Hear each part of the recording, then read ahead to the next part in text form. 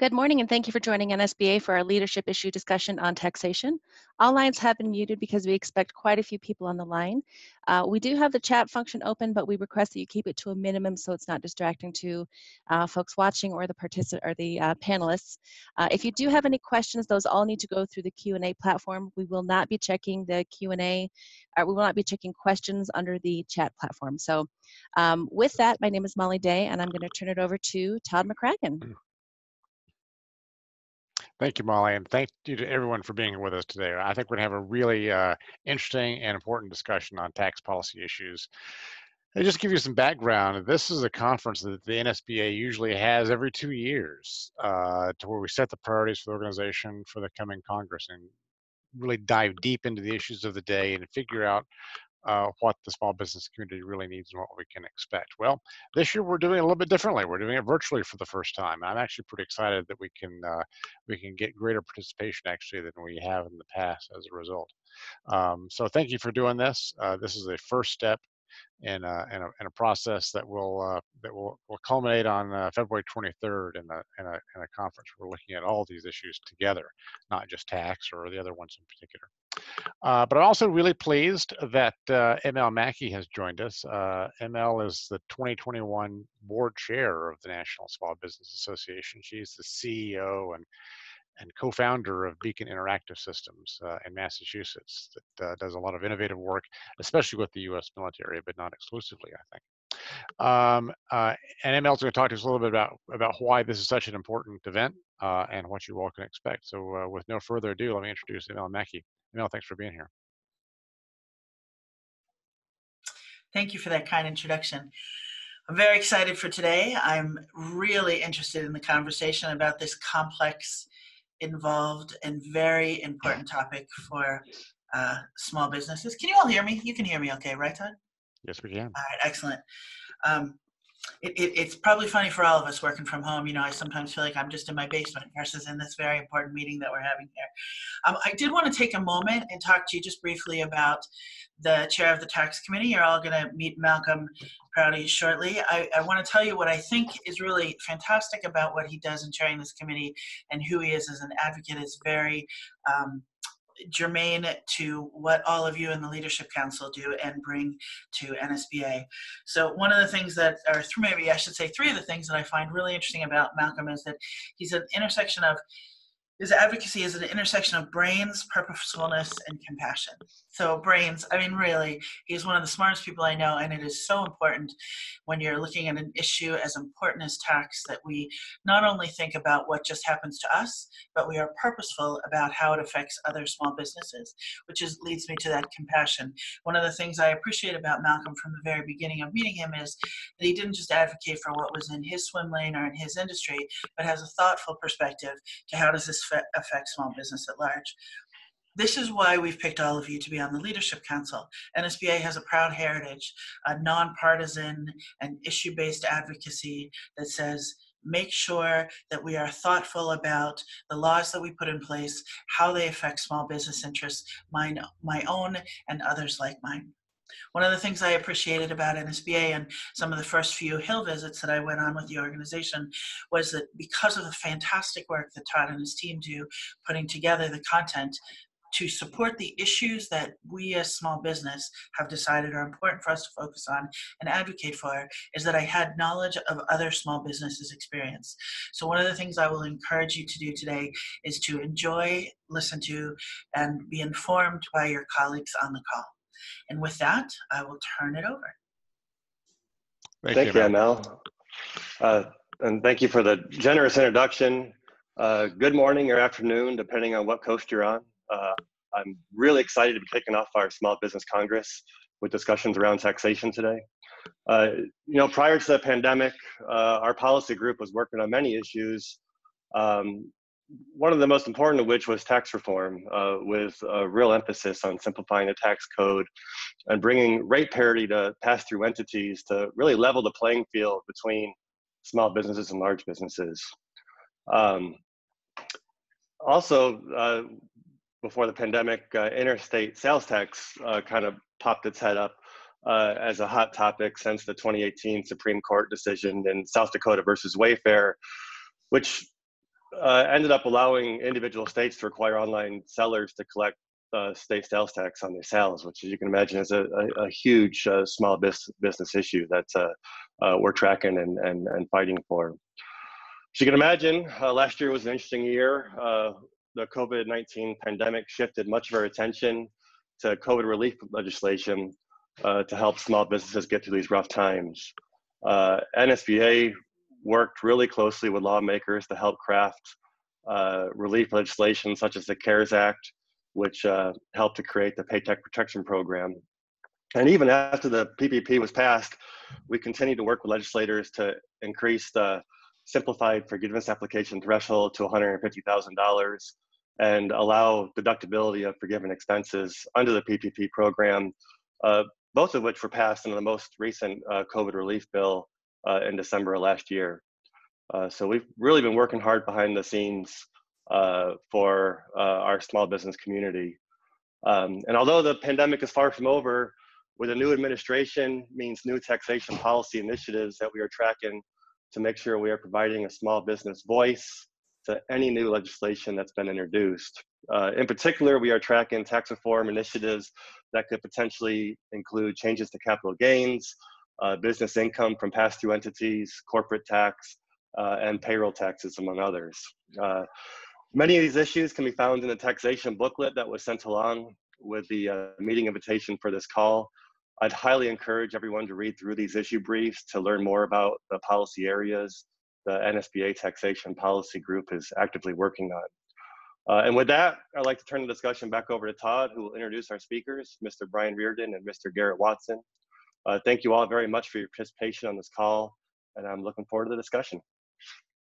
Thank you, Malcolm. And we're really lucky today to have a couple of really highly qualified guests to talk about these issues. And Malcolm and I are going to talk with Brian and Garrett here in just a minute. I think it would be kind of important though to sort of do a level set for everybody and where small business is at the moment. We've just completed a survey of members and non-members, and I'd like to kind of share just sort of some of the results of that, just so people have a sense of where things are in the country right now, just for a minute. So, Molly, if you wouldn't mind sharing those slides, that would be great. That should be on everyone's screen now, the results. And if you go to the first page, and who are these people who are taking this survey? That we find that most of them are relatively small companies. The vast majority of both our members and the small business community at large are under 20 employees, and of course the vast majority of them are pass-throughs of one type or another. The most common being S corporations, followed very closely by LLCs, and then sole proprietors and partnerships. But it's still not an inconsequential number of C corporations that are part of the group. So that it tells us, I think, something about who the folks are and who are designing tax policy around. So if you go to the next slide, we see, well, what are the challenges these folks are facing? And directly, federal taxes are relatively low on the list because they're most concerned right now about economic uncertainty, largely driven by the COVID-19 pandemic, which is number 2 on the list, which in turn is driving a decline in customer spending. So all these things we see are in turn, but federal taxes still remains a significant concern. And of course, there's a lot that we can do in tax policy that can change our feelings about economic uncertainty and declines in consumer spending and all the rest. So there's a lot of things we can do or potentially could do that could improve the other numbers as well. So going forward again in the survey, if we look at what folks are telling us about their priorities, though, we see that tax reform is pretty high on the list. 2 of the top 5 priorities that folks have are simplifying the tax system, which gets at the administrative burden really of the tax system on folks, which interestingly usually outranks the actual dollars that people pay in terms of their priorities. So simplifying the tax system, and of course reducing the tax burden. So 2 of the 5 top priorities for both members and non-members are are tax related. And just going to look a little bit more about where they see the future going right now. On the next slide, you see that folks are not maybe as pessimistic as they used to be, but they're still um, a significant number of, especially non-members, don't really see significant growth opportunities in the coming year. So clearly, we need to keep this in mind, both in terms of tax policy and other policies, that there really is a moment in time when we need to look at growth-oriented economic policy for sure. So that's pretty much that sort of a set on where I just want to give a quick overview of where folks seem to be on some of these issues before we get into the sort of more detailed tax discussion. But with that, let me go ahead and introduce our guest today. We're really happy to have an old friend, Brian Reardon, with us today. Brian currently has his own business, Reardon Consulting, LC, also runs the S Corporation Association, but has had a long history in advocating for the small business community and being well in tune with small business issues, but also serving inside government. He was special assistant to the president on the National Economic Council, 2003 to 2005, and really knows these issues inside and out. And then we're also joined by Garrett Watson, who was a senior policy analyst at the Tax Foundation and does a great deal of writing and thinking about these issues. And I think his papers and his presentations that I have seen are really spot on. And I think we'll have a lot to learn from Garrett as well. So with that, let's get started, gentlemen. Thanks for being with us. And maybe I'll ask the first question, and that is, what in the world is going to happen on tax policy this year? I mean, a lot of people are afraid we're going to see big Biden tax increases, but Janet Yellen says, no, don't worry about that right now. Brian, what do you think? I'm afraid that we're going to see big tax increases this year. And I went into the year telling people that when the president gets elected, they have this very strange habit of actually trying to do the things that they promised that they were going to do in the election. They feel like, very seriously, these are the things I ran on. I won. These are good policies. I want to get them done. And so I think folks should take a look at the Biden tax plan. I think it didn't get the attention it deserved for a variety of reasons. One, because you had all those wealth taxes and other things that were really extreme being thrown around at the same time.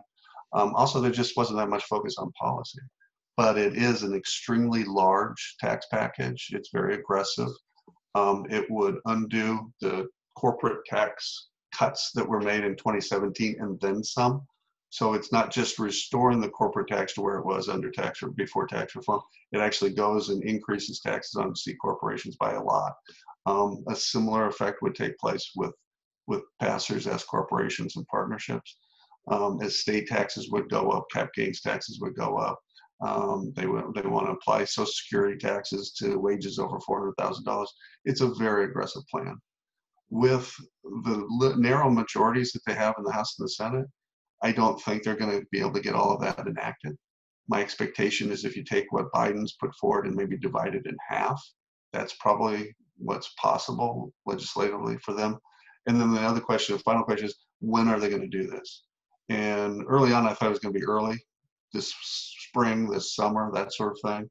Increasingly, I'm hearing from Democrats and Republicans alike that it's big tax hikes like that are unlikely. Early this year, maybe later this year, maybe next year. There does seem to be a recognition that the economy is extremely fragile right now, and raising taxes on employers across the board would be a really bad idea. So tax hikes are on the horizon, but my guess is that it's a little further off than maybe certainly than I initially thought. Yeah. Darren, does that sound right to you? Yes, that does sound generally right to me as well. Generally, what we're seeing right now is a focus by Congress and the president on the very large stimulus package that we're seeing that includes some tax elements, but the tax hike side of things are more likely to happen closer to the end of the year or early next, probably paired with large spending proposals related to infrastructure, climate mitigation, R&D, healthcare. One thing that we saw in the Biden campaign was a close pairing of various tax increases with spending proposals as a pay for. And so they may use the hook of trying to partially pay for very large increases in spending in order to sort of sidestep potential criticism about potential tax hikes. And some of this may also be to monitor the economic situation, because even with the Biden administration, they are sensitive to the idea that we don't want to be undercutting an economic recovery and introducing not just reversals of the Tax Cuts and Jobs Act, as Brian mentioned, but adding new taxes on top of that, some of which haven't been tried in a very long time. For example, applying ordinary income tax rates to capital gains that may have a pretty large impact in the business community and in investment. And that's something they're going to have to take their time to design if they want it to be implemented effectively. And that gives them some more breathing room if they do it closer to the end of the year. Yeah, we'll talk a little bit more about this capital gains business then. Because it's not just the capital gains tax and how it affects small companies and going back to individual rates, but there's also, I understand it, a proposal in the Biden tax plan that would change the step up in basis for when a business is passed on. So there would essentially be capital gains at death. Is that right? And what are the implications of that for a family business? That's right. The Biden campaign proposed several changes that interact at once. One is taxing capital gains income at ordinary rates as opposed to the preferential rates now. Removing step up in basis at death. So if you do have a business that otherwise would have that basis adjustment that you're passing down to a family member who's going to inherit it, you may end up being hit with a tax then. And then an increase in the estate tax rate and a reduction in the exemption threshold there from a little over 11 million right now back to where it was in 2009.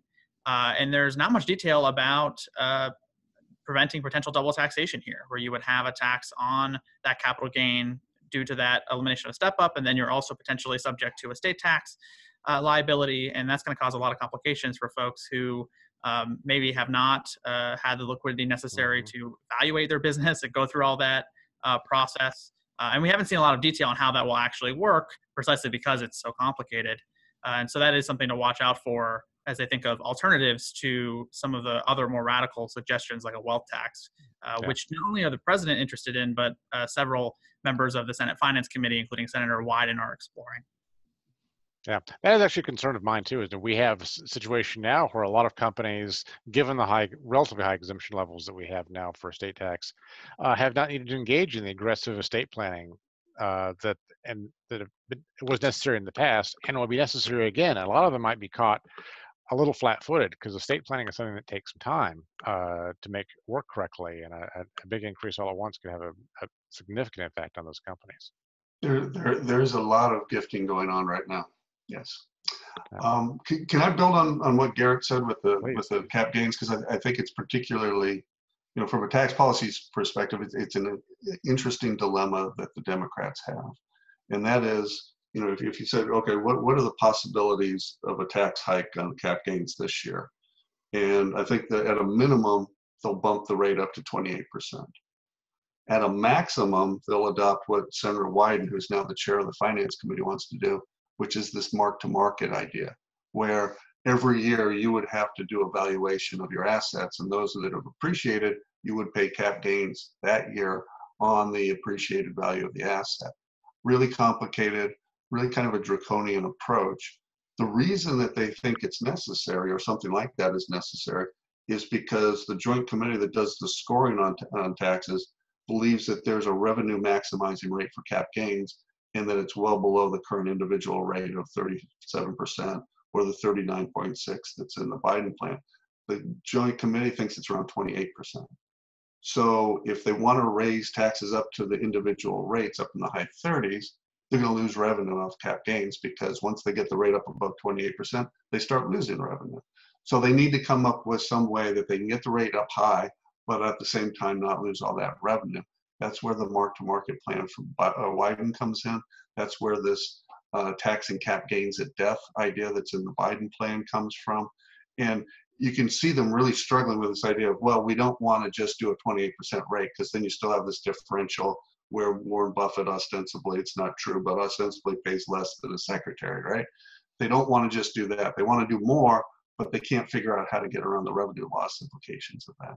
So they're kind of in a box with that. I expect this to be the focus of intense debate, lots of back and forth between the House and the Senate on the tax writing committees. But at the end of the day, I do fully expect that cap gains rates will go up to some degree. So, Malcolm, you have something you want to add here or ask? I guess from the new legislation that's being introduced from the Biden administration side, we're also looking at in the next few years some of the current legislation in the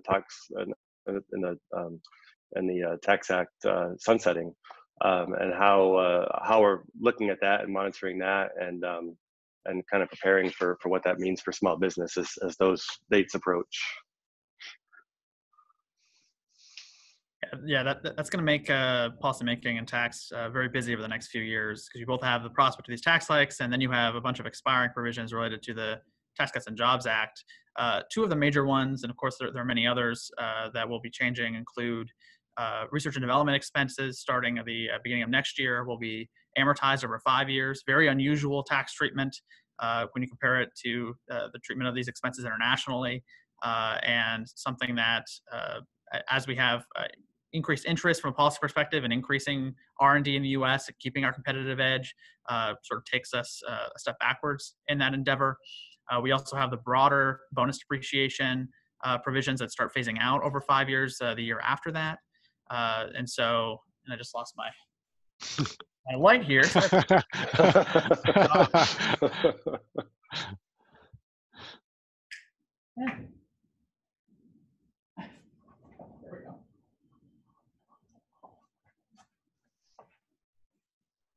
apologies.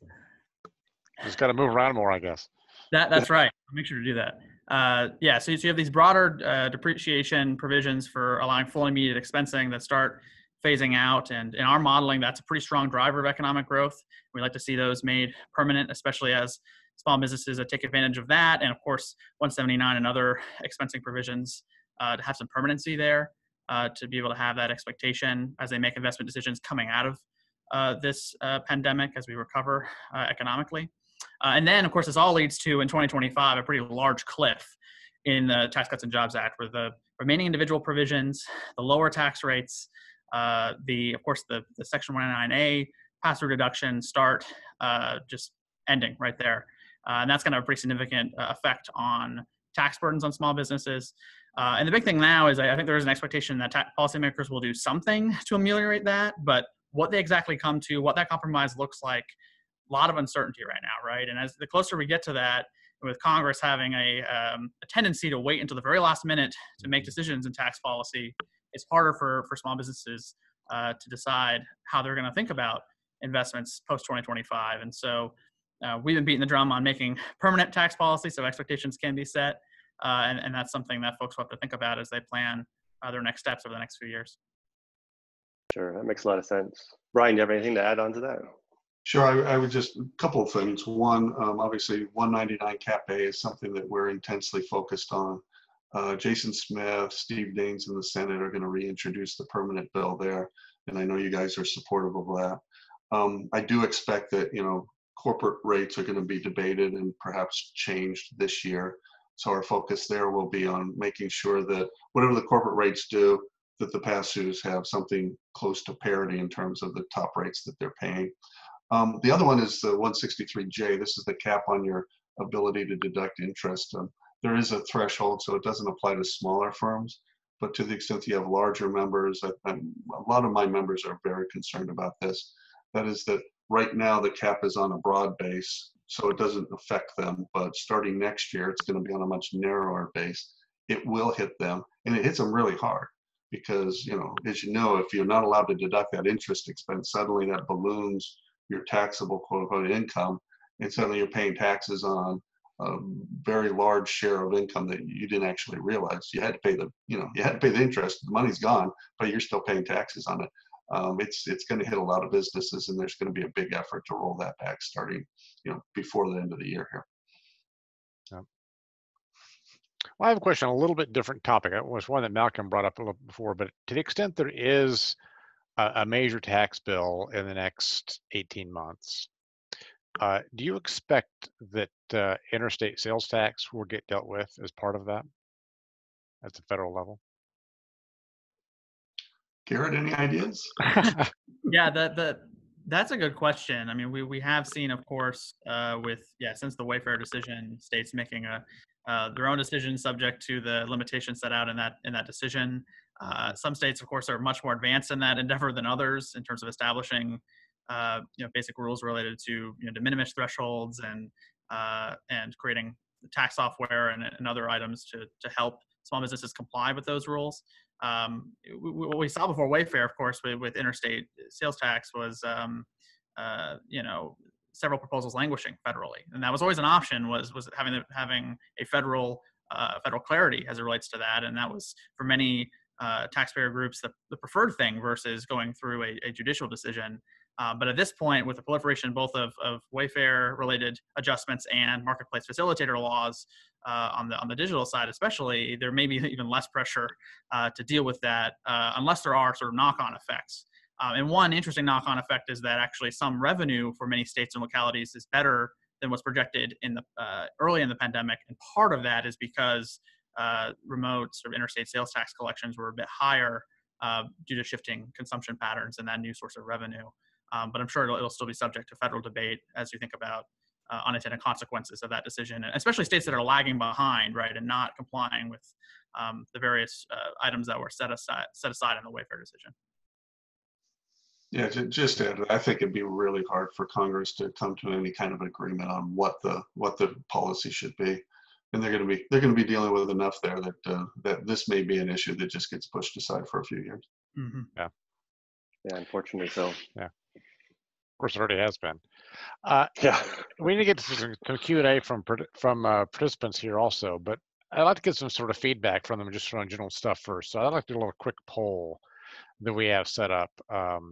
So Molly, you wouldn't mind putting that up. I want to ask about complexity and financial costs and so forth of the tax system. Sort of what is the biggest problem? Because we hear lots of different issues that small companies have. One is complexity, just being able to understand what in the world the rules are.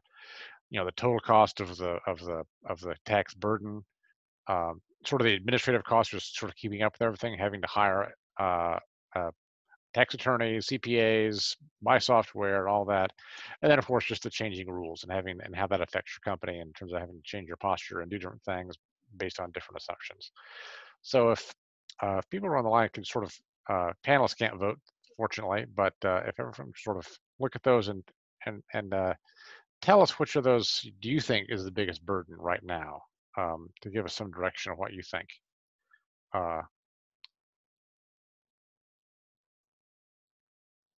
What direction we should go, that would be really helpful.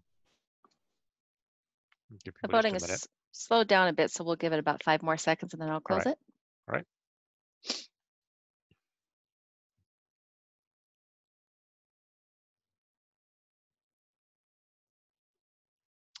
So the complexity is the problem, and at least from the folks who are on the line right now, the single biggest issue they have with the tax system. And of course, while the Tax Cut and Jobs Act from a few years ago reduced the tax burden for at least to some degree for almost every small business, it also added some complexity in terms of the way they have to calculate their income. Maybe Brian, I'll ask you this question: Do you see that getting simplified in some way in the future? Are there better ideas that you see to achieve that parity for pass-throughs?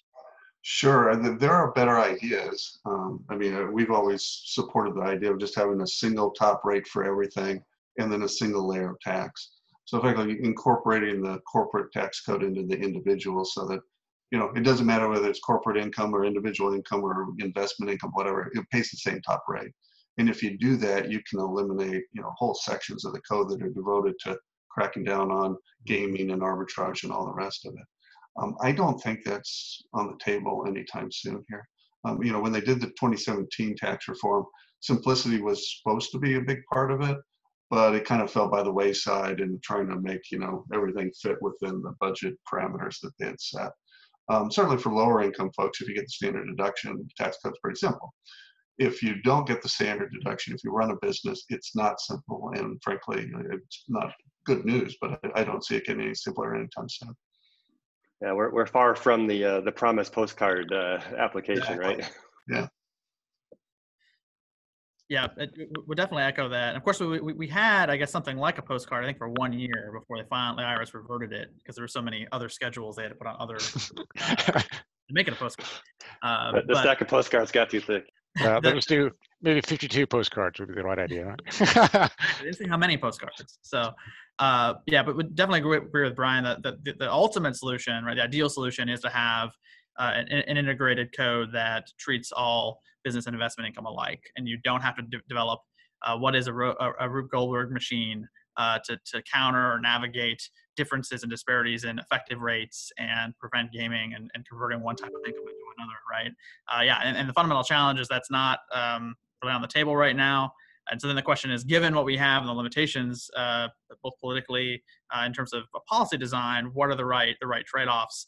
One knock-on effect, I think, of a corporate rate increase potentially is there's going to be a call for just separately an increase in small business and pass-through rates just to maintain parity, because the worry is if there is a disparity, it's effectively what we saw with the TCJA, but in reverse, right? And so that's going to be something both to educate folks about what are really the effective rates on small businesses, which are often much higher than folks tend to realize, and what is the real path forward to ensure that we can have an equitable playing field as it relates to tax, especially because of the on the compliance side, the fact that larger firms, often C corporations, can bear higher burdens in the tax system than smaller firms. And so we have that in different areas. We have patchy treatment here and there in terms of ensuring that there's simplicity, but a more integrated effort would be better moving forward, so that folks don't have to deal with the complexity issue. Yeah, I think that's a real threat. Todd and I were just talking about the other day how difficult it is to get the small business pass-through tax rate lower to get parity with larger corporations, but how easy it is to slip up when they want to make parity when the tax rates are increasing. So real struggle for our community for sure.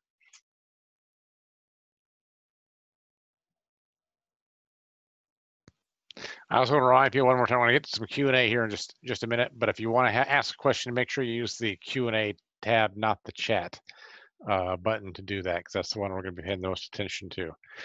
So I'm going to ask Molly to sort of go through those questions and begin to pose some of them. So Molly,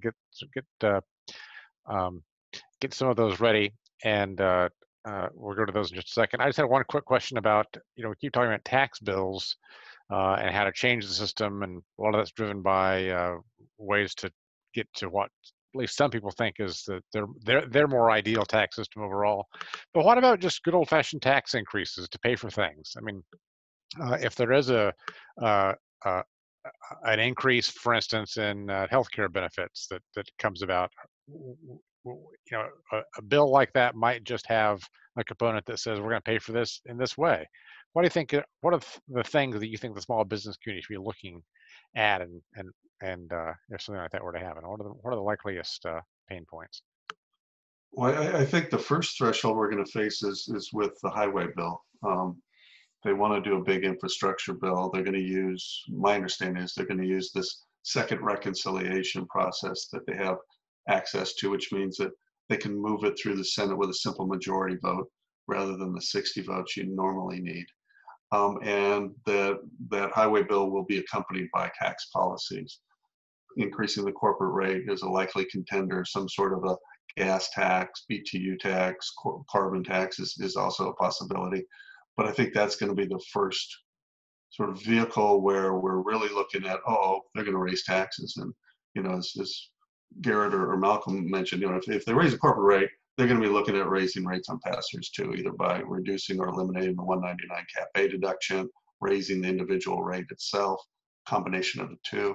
So that's where we're starting to, right now it seems like we dodged a bullet on this COVID bill that it's under consideration right now. There aren't really any big tax hikes in there. The next one's going to be this highway bill, and I fully expect to have a big battle then. Yeah, but I agree with Brian that the most likely immediate non-COVID related spending will likely be on infrastructure, and it will include tax increases on both C corporations and pass-through firms in one way or another.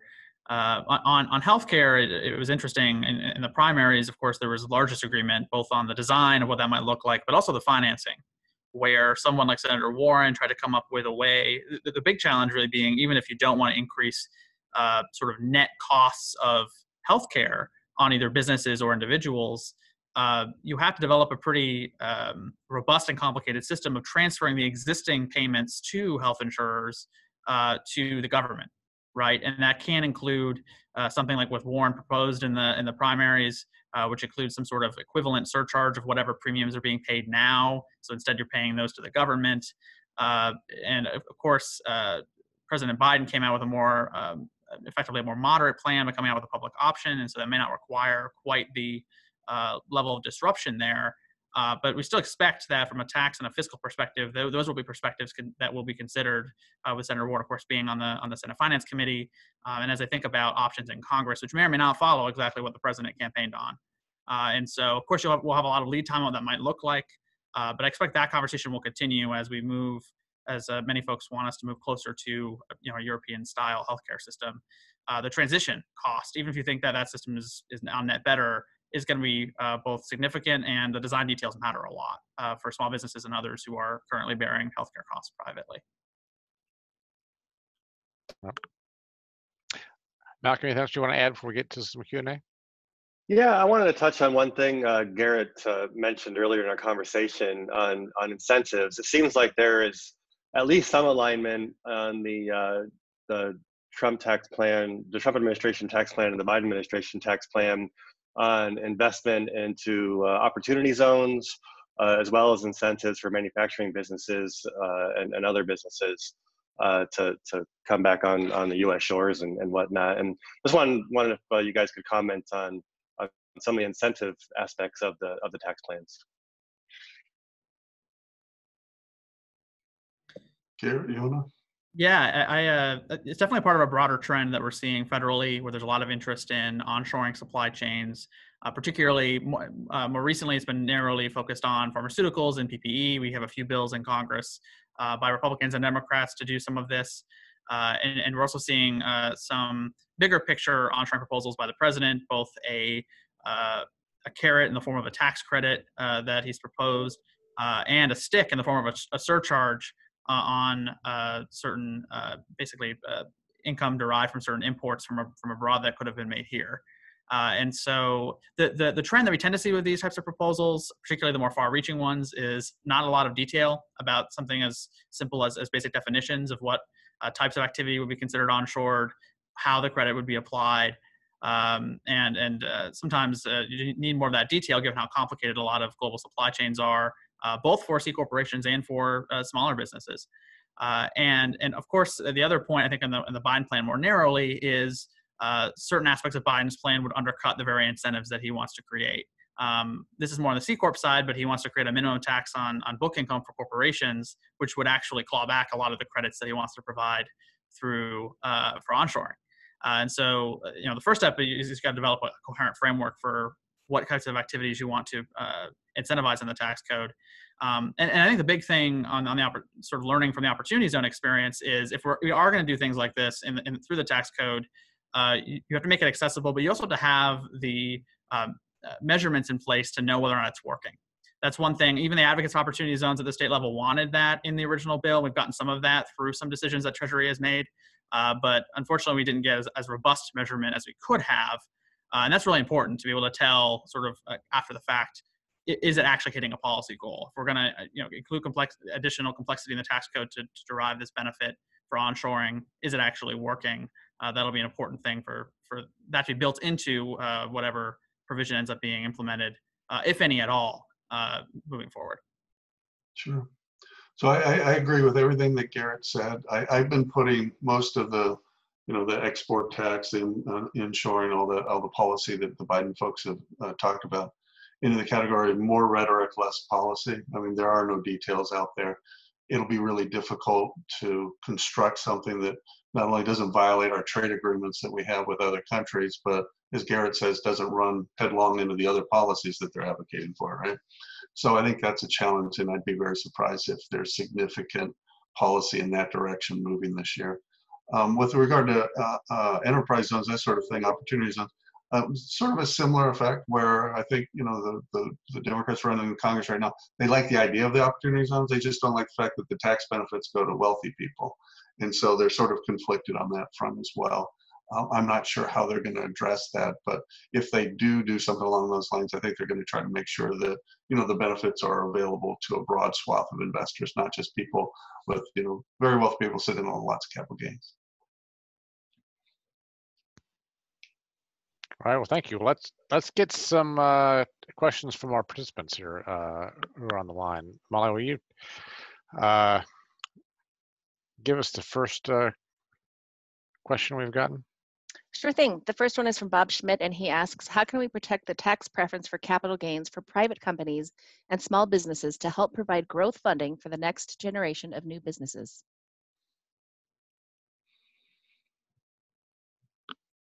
That's a good question. I think I think a number of things. One, obviously, you know, as the policy moves forward, we're going to oppose any attempts to raise capital gains taxes, period. There are different cutouts, like 1202 applies for qualified small businesses, where if you invest in a C Corp and do certain things and you hold on to the stock for 5 years or 10 years or something like that, then you can avoid cap gains that way. My guess is that there will be different provisions offered up like that. As an institution, as a group, the S Corp Association tries to avoid those sort of narrow niche types of tax benefits. We're looking for broader, more comprehensive type, you know, same rate for everybody, that sort of thing. You know, otherwise you just complicate the tax code and you're just kind of creating this dynamic where some people win, some people lose, and there's really no rationale for why either ends up in the camp that they do. So. Yeah, I think a big part of it, of course, for some folks anyway, is education in terms of understanding why those cap gains rates are different from ordinary income. A lot of folks don't understand the broader context of, you know, the full tax burden on businesses and on savings and investment. The Tax Foundation, we've been launching a project on sort of analyzing the effects of different tax proposals on savers and investors. Something that, of course, is driving. I think that's what the question was getting at, right? American sort of dynamism, especially, and putting it in the context of what we've seen that's really concerning over the past, you know, decade plus, which is a decline in, you know, new business formation in American dynamism. But really tying whatever drivers or contributors that tax policy has toward that problem, and that raising capital gains rates without that due consideration of the broader context is going to undercut that, as well as just it often doesn't actually achieve your policy goals. As Brian mentioned earlier, if you just raise the rates without going even further, you may end up losing revenue because folks can adapt their behavior and not realize those gains in the face of a higher rate. And so that kind of education we found here at Tax Foundation to be effective, especially with policymakers in the media who otherwise just see, you know, these rates and without any context and think, oh wait, this is a really easy way to raise revenue. So just one part of the fight, of course, but that's I think an important part of it. Yeah, if I could expand on that, because I think, you know, one of the themes that we've been hitting in recent weeks and months is this notion that under the pandemic, you know, large public companies are really benefiting from the fact that many of them are allowed to stay open. Many of them are like, you know, computer companies that are thriving under current conditions. They all have access to remarkably cheap capital because all the central banks have, you know, eliminated interest rates, and, you know, we've got the Fed doing quantitative easing and other things. That's not helpful to private companies that aren't allowed to open or fully open, that are in neighborhoods or industries that are restricted in what they're being able to do. You know, it doesn't, you know, you can't help those businesses with fiscal and monetary policy when you've got effectively a vertical supply curve. It just doesn't work. So you really do have this, the wealthy, the Wall Street Journal, you know, the Wall Street, I should say, you know, businesses like Apple, et cetera, doing extremely well right now, and a lot of private companies getting really hurt.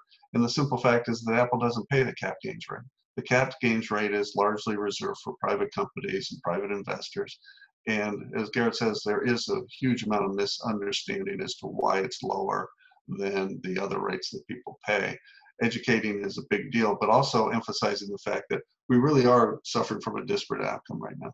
And it's a part because of the central banks and the policies they're doing. It's also partly because of the tax code and the way it treats public companies who have access to untaxed pools of capital differently than all those private companies that we all represent. All right, what's the next question, Molly? Todd, I think you all already kind of alluded to this, but Bradley Cross asks, what tax changes are included in the newest relief bill? Do you want to touch on that briefly?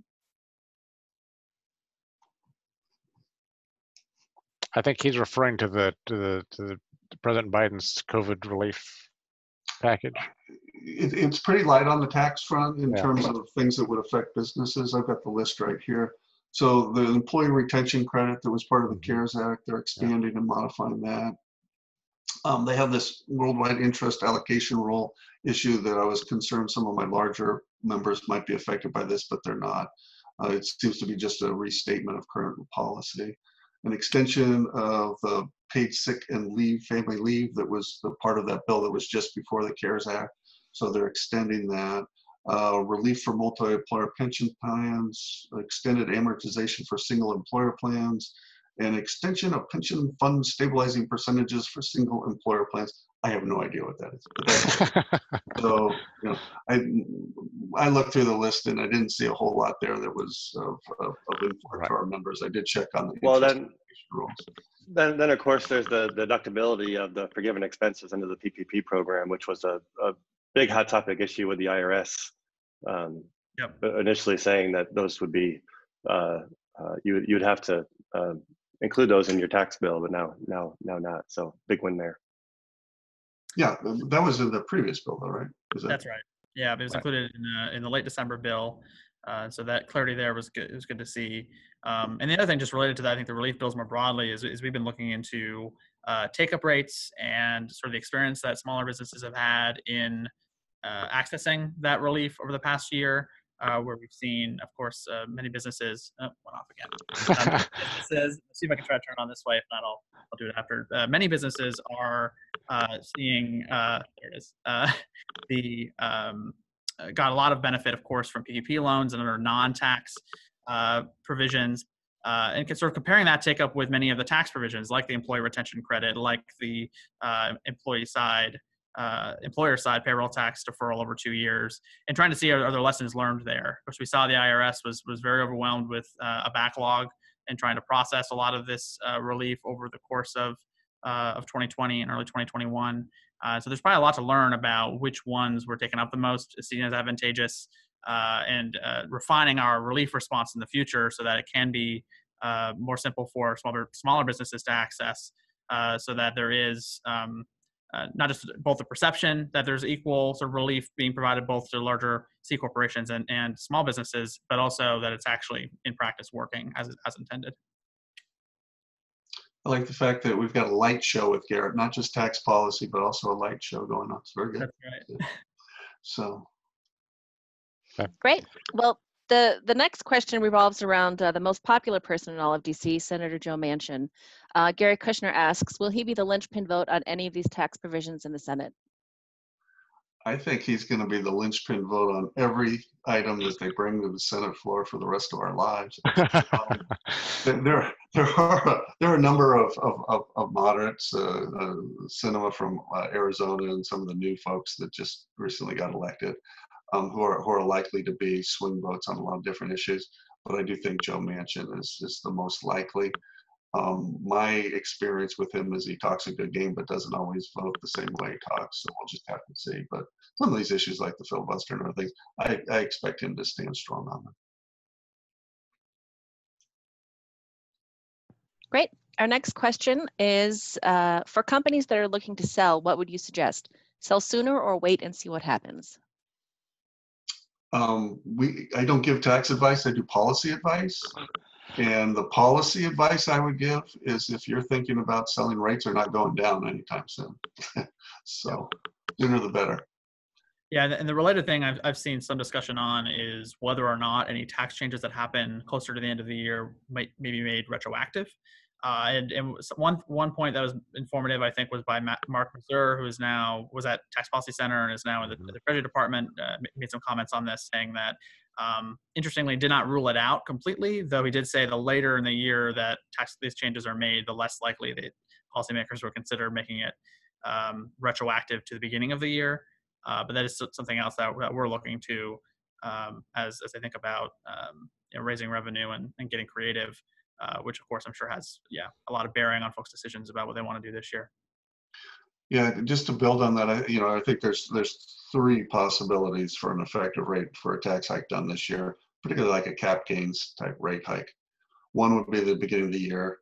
The next would be date of introduction. So the date that they introduce the bill, they'll put out some statement saying, we're proposing to raise the the cap gains rate to 28 or 37, whatever it is, and we're going to make the rate hike effective for transactions that occur after today. And then the final thing would be date of enactment or next year or something like that. I think the date of introduction, particularly for a behavioral issue like a cap gains rate hike, is most likely. They're not going to want to put out a big tax hike and then give people time to sell their business or to do transactions to capture the lower rates that preceded it. They could reach back to January 1, but as Garrett says, the longer this goes into the year, the less likely they are. There's a general, and Richie Neal has talked about this, the chairman of the Ways and Means Committee, there's a general aversion to doing really retroactive type tax hikes. So if I'm in a position to sell an asset, I just want to make sure I sell it before they introduce whatever this tax bill is that they're going to be debating this summer. And when do you think that'll be? I would look at April, May. All right.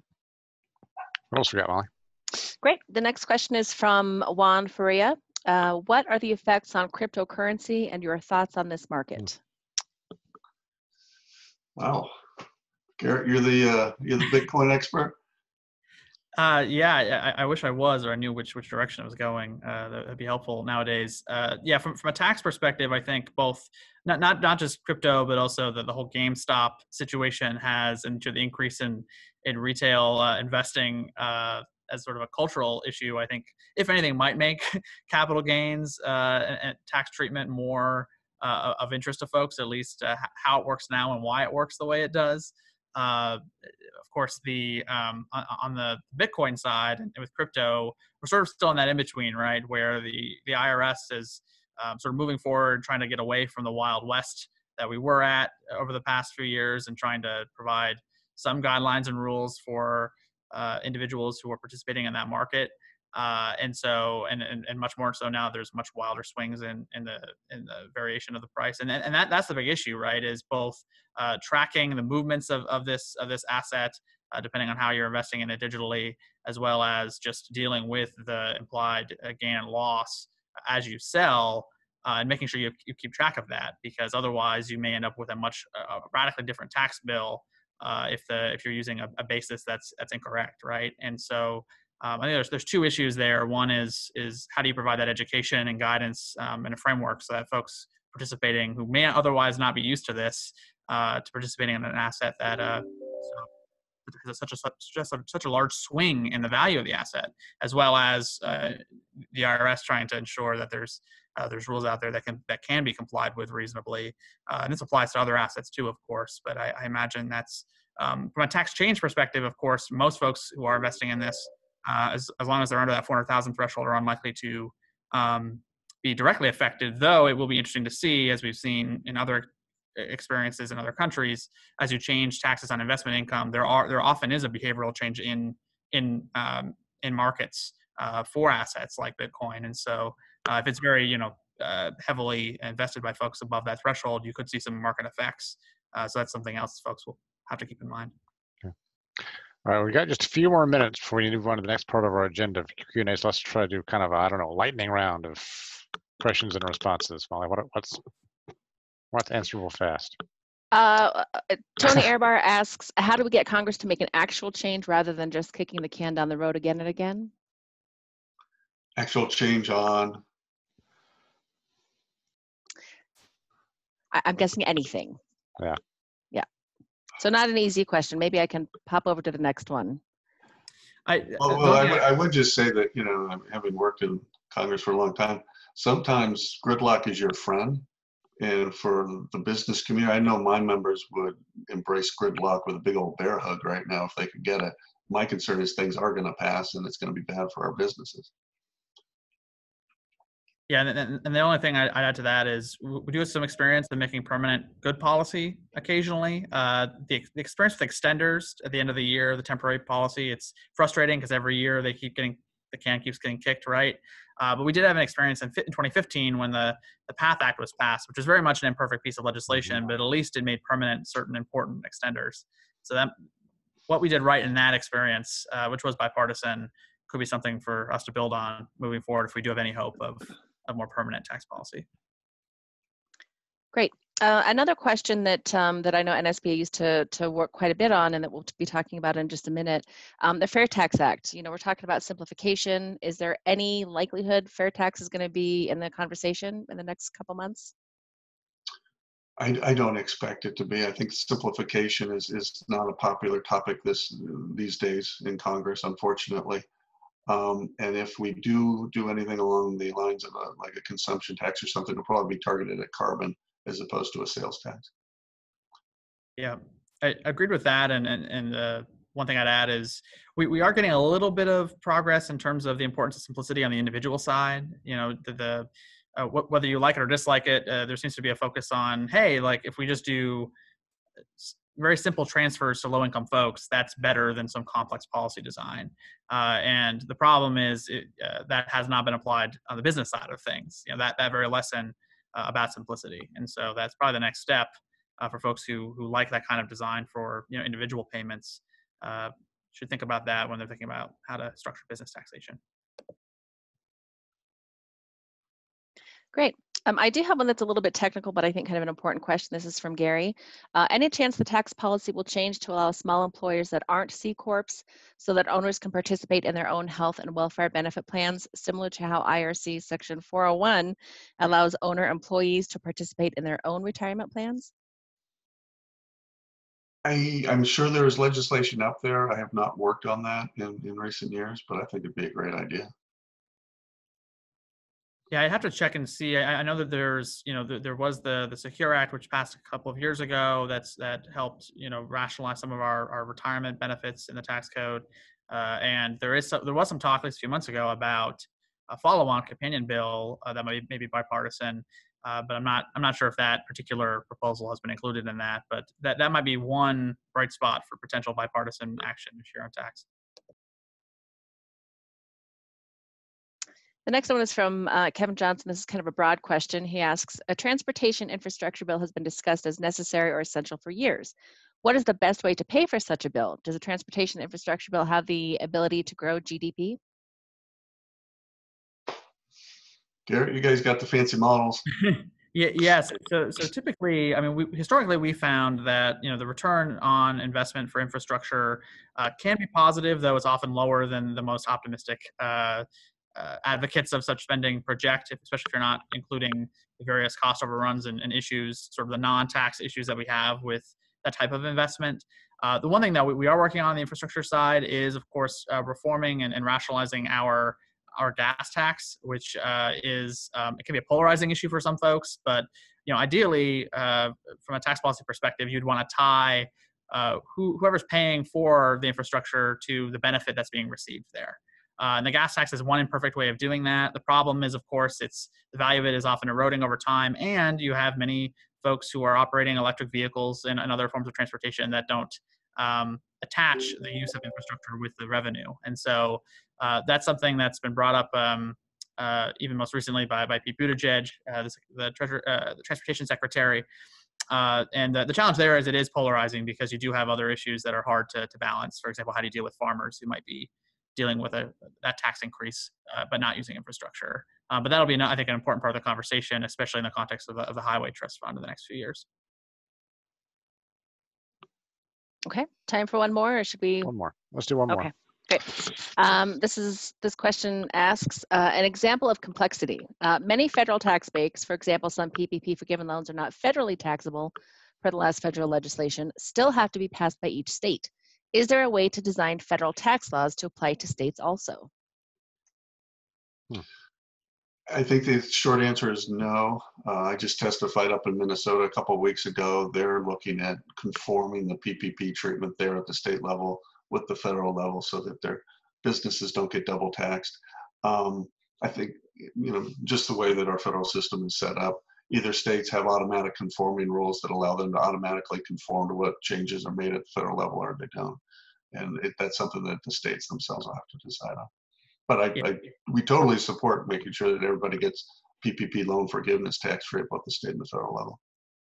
Yeah, that's right. Well, Wisconsin is also has made progress on this, and that's right. It's mostly tied to the fact that state tax codes start in different places and may not conform to the recent Internal Revenue Code. And so just pushing policymakers that's a good broad thing to do. We saw this with TCJA when they had to try to conform or disconnect from various TCJA related changes in the state tax codes. And this is another example of that. Mm-hmm. All right, gentlemen, we will let you go. We really appreciate your time and expertise today. It's been extremely helpful as we try to navigate these issues and figure out where to place our time and priority. So thanks again. We'll stay in touch, and good luck out there. Thank you. Really appreciate it. It was fun. Yeah, that's great. Thank you.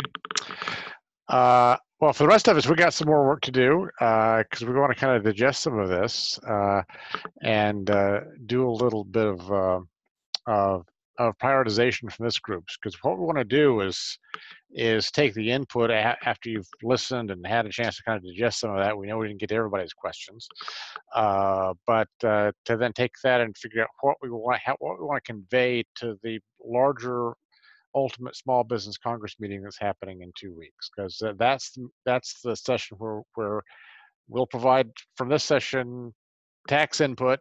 From the regulatory session next week, they'll provide regulatory burden input, and that session will decide at the end, okay, of all these various issues, where should an SBA ideally put its priority in time?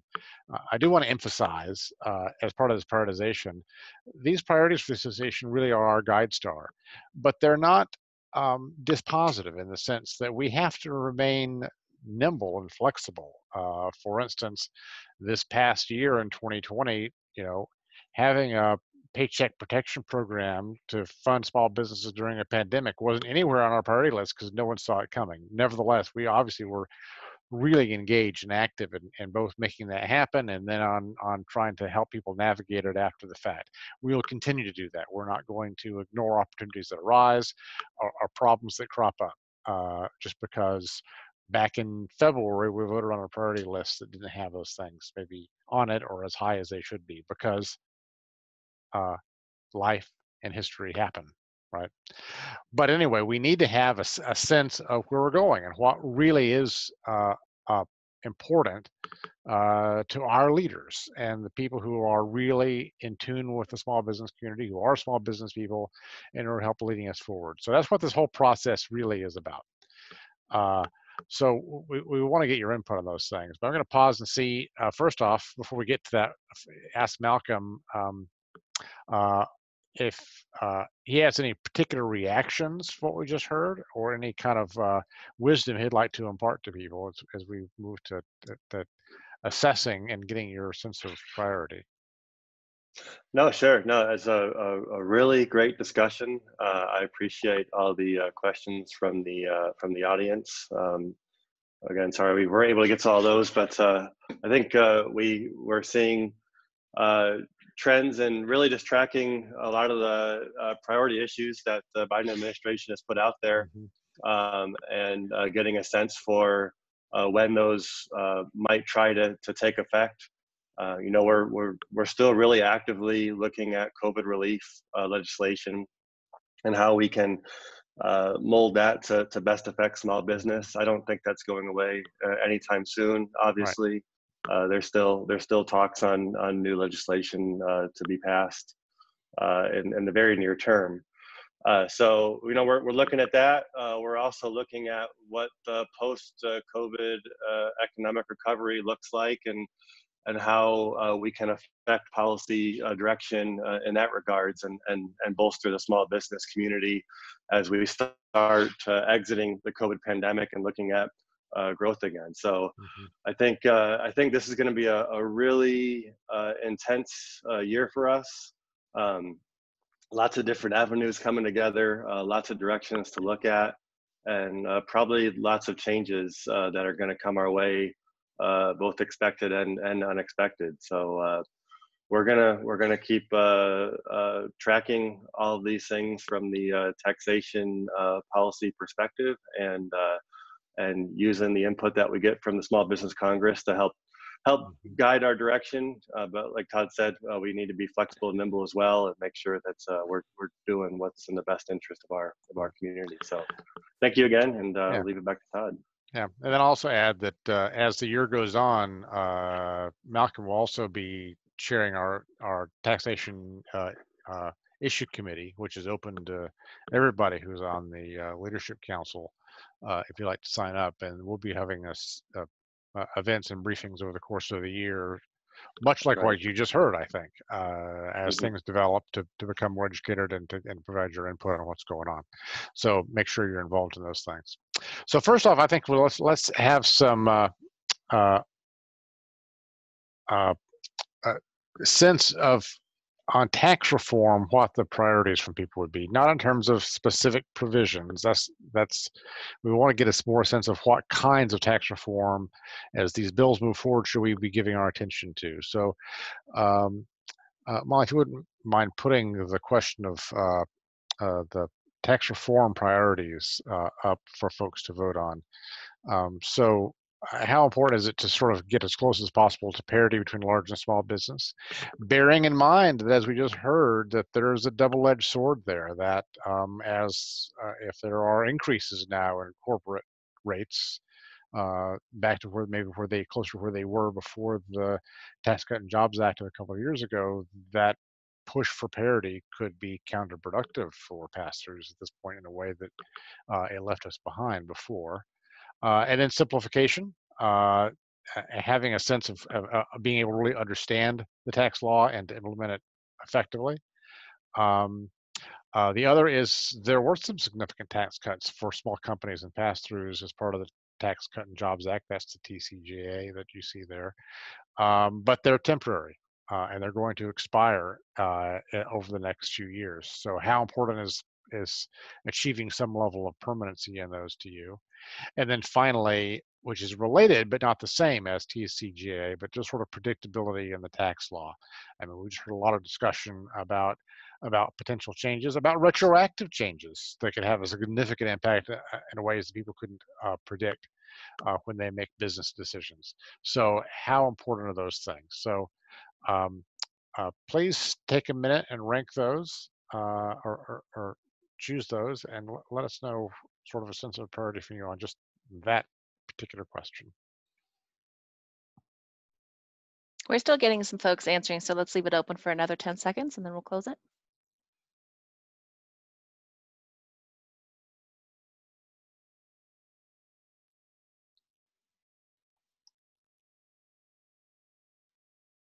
Okay.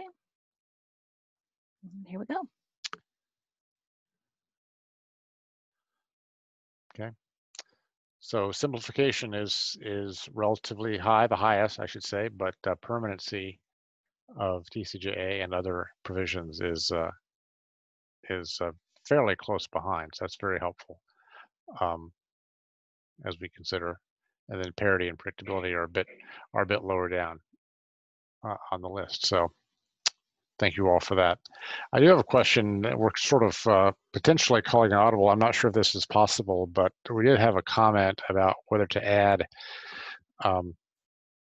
preservation of capital gains rates for small businesses as one of the choices on the next poll we're going to do. And I'm going to just sort of ask Molly if that would be something we could do on the fly, or if it's something we should go without and just realize that it's obviously a concern. I think we can add it if you could give me just a few minutes. Okay. That's good. I think that would be a good idea. I want to add also, I don't know if folks on the line have had an opportunity to register for other similar events. We're going to be doing a whole series of these, as you've seen.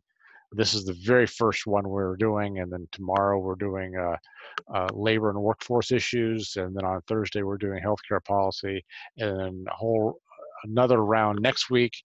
And then the culminating event is on February 23rd. And so you're welcome to register for any or all of those that you're interested in. So I would encourage you to do that. The final session on the 23rd, we think, is going to be a fairly large event because it will be open, unlike these first 6, which we're really focusing on input from small business leaders and the Leadership Council. That final session on the 23rd will be open to all members of the association, and so we expect a larger contingent, but we'll be able to get much more input that way as well. So with that, anything else to add, Malcolm?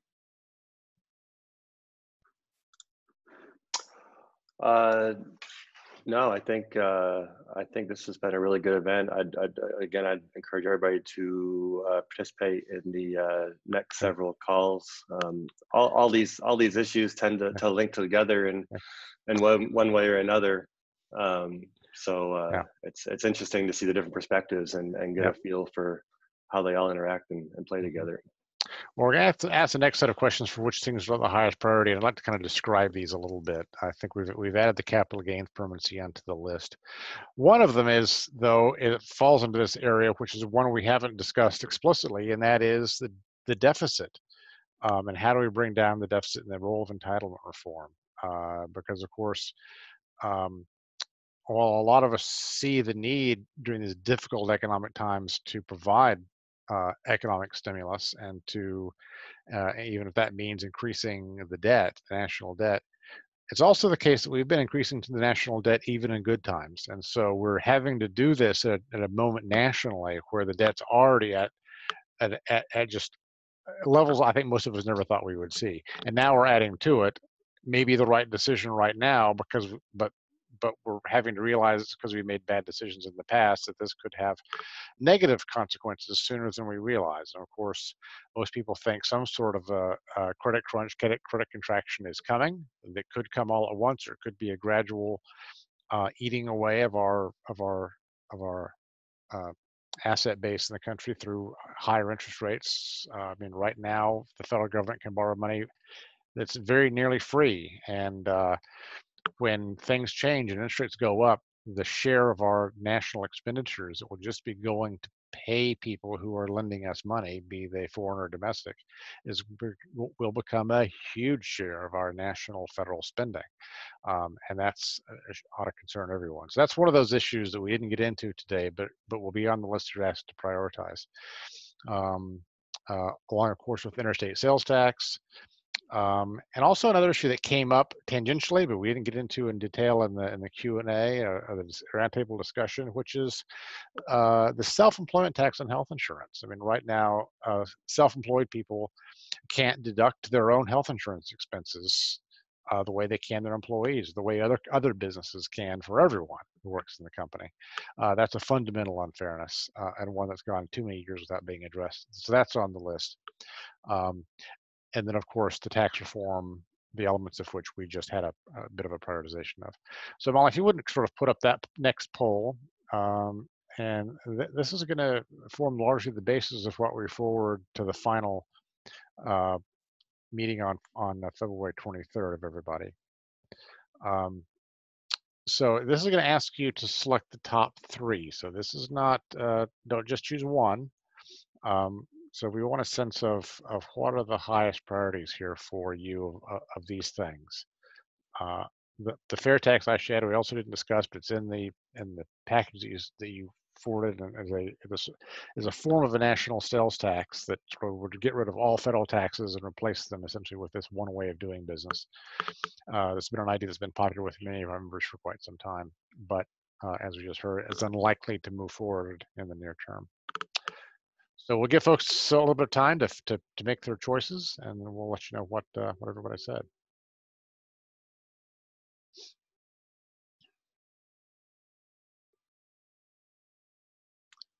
It's a little bit more complex because there are 3 choices, not just one, or a ranking.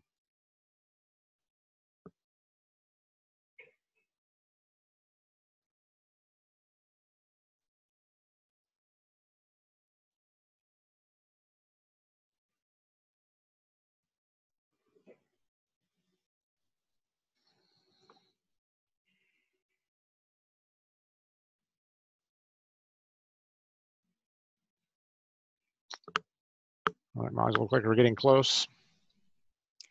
It does. Let's keep it open for another 10 seconds and then I'll close All right. it. All right.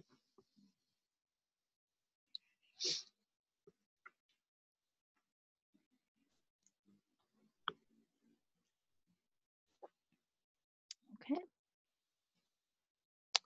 Here we go.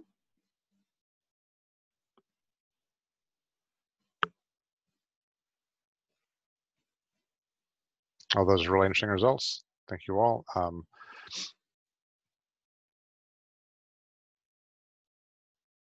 Yeah, lots of things bunched up near the top. The only one that's not a terribly high priority is the interstate sales tax for people. So that's very telling. All right. Well, this is really helpful. We are going to get these results onto the main program in a couple of weeks. We encourage you to tune in for the other sessions we're going to have later this week and next week.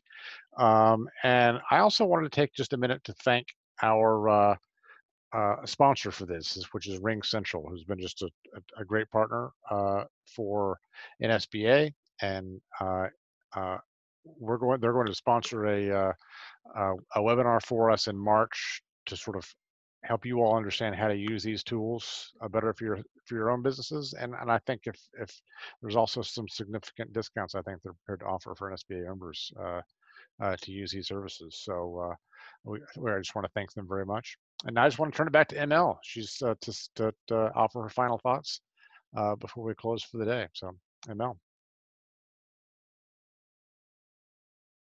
Oh, I think you're still muted.